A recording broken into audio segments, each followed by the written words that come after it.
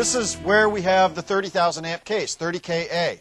And we had calculated the arcing current of 16.7 kA.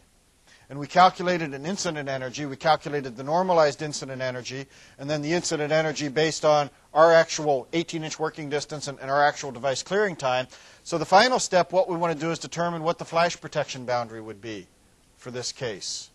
We still have this time current curve for the 225 amp device. We still have an interruption that's going to be within a cycle, 0.0167 seconds. And this is the worksheet that we're going to use.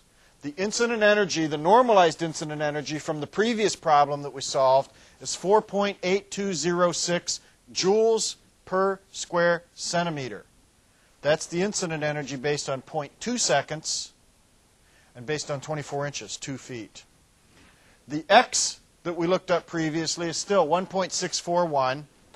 We want to determine what the flash protection boundary is based on reaching 5 joules per square centimeter. With all this information, take a few moments, look at this problem, run through the numbers, and see what you come up with as far as the calculated flash protection boundary. And then once you've had time to go over this, I'll come back and we'll go over this together. I'll work this for you, and then we'll move on from there. You start out with 610 millimeters. That's based on the 24-inch normalized distance. Raise it to the X value of 1.641. And divide this by 5 joules per square centimeter, which is what we're looking for, the second-degree burn threshold. We want to know where that boundary would lie. 37,215 divided by 5 joules, we have 7,443. And you could have just copied that number down from the previous problem because it's the same number. So we take the one cycle, 0.0167 seconds, and divide that by 0.2 seconds, our normalized value, and that gives us the 0.0835.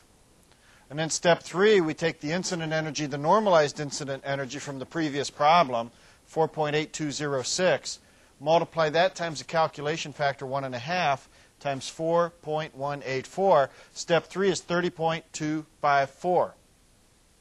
Now we multiply all 3 steps. Step 1 times 2 times 3, so we have 7,443 times 0.0835 times 30.254. And we get a final answer here of 18,803.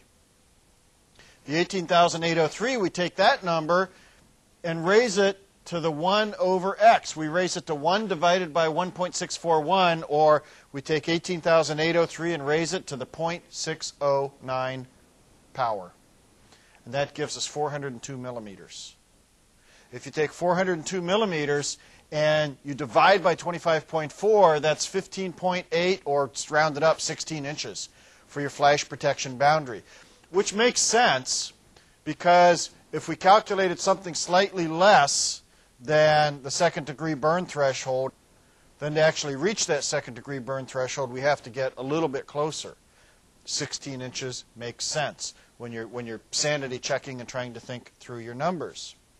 So what most people would do is they would publish in their reports, on their labels, a 16-inch flash protection boundary.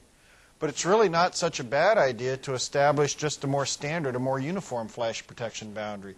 Let's kind of put this in perspective.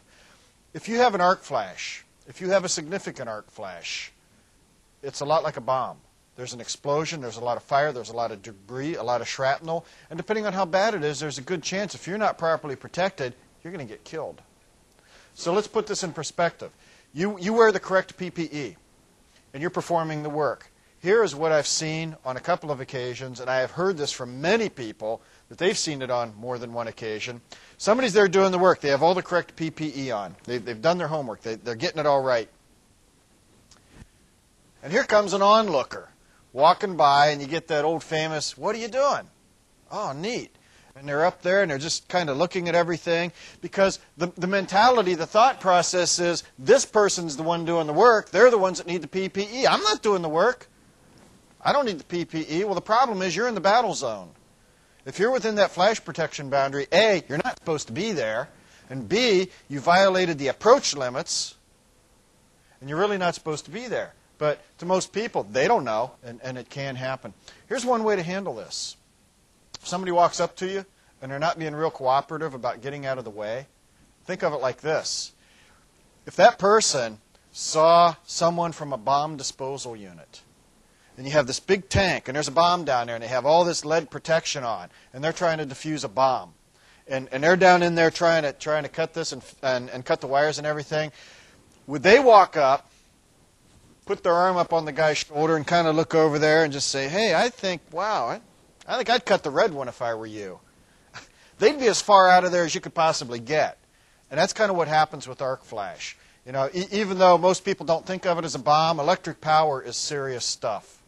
And if you have a high enough short circuit current, a high enough voltage, and a pretty significant, pretty decent clearing time, and it doesn't take a whole lot on either one of those counts, you get the right mix.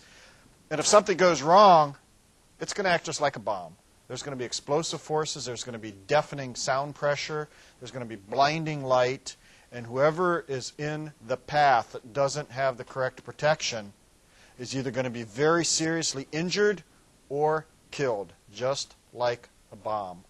So it's really important that you make sure that not just the person doing the work has the correct PPE, and they have to be qualified to know what they're doing, but if anybody gets even close, you really need to push them back. If they don't belong there, just get them out of the way.